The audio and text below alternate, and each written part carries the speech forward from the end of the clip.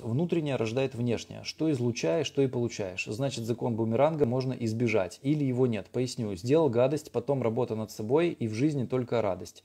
Утрирую. Смотрите, даже прям в рифму вопрос задан. Благодарю, очень хороший вопрос.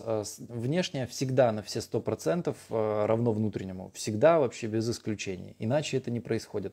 Соответственно, закон бумеранга не избежать по той причине, что энергия, она всегда компенсируется. Если вы сделали какую-то гадость, она обязательно неизбежно вернется. Хотите вы этого, не хотите, но вы выделили энергию, а на эфирном плане энергия никуда не девается, она должна быть компенсирована. Поэтому, как я в начале эфира и говорил, мы платим лишь за свою важность. Если вы что-то натворили, вот, например, гадость, можете себя оправдать такой фразой «я всего лишь был орудием в руках равновесных сил».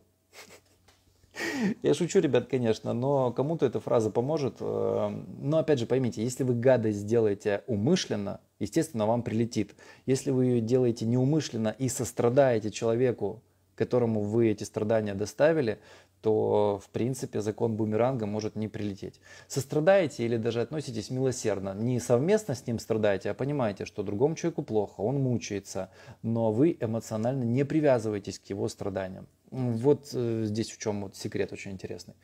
Дальше.